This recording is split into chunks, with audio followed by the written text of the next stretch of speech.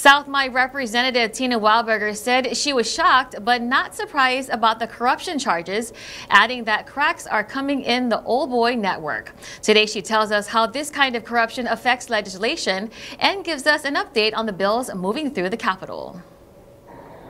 Aloha Maui, Tina Wildberger coming to you today from the Rotunda at the Capitol. It's been a wild week here with the abrupt resignation of a colleague who pled guilty to serious bribery charges. And he's not the only one. Another retired senator who happened to represent East Maui has also been charged with taking bribes. Their greed directly prevented progress on the cesspool issue here on Maui, and the fact that corruption was over cesspool legislation just couldn't be a better metaphor highlighting how badly we need accountability in government. The good news is we have several good cesspool upgrade bills passing through our committees right now. Hopefully we can pass something meaningful this year. The legislature is run on deadlines. The triple referral deadline was just this past Wednesday. So any bills that were triple referred, that means they were sent to 3 different committees, are dead for the session.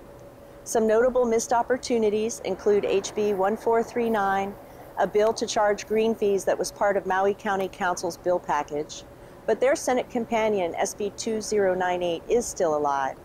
HB 1504 is a bill to provide paid sick leave, also met its demise.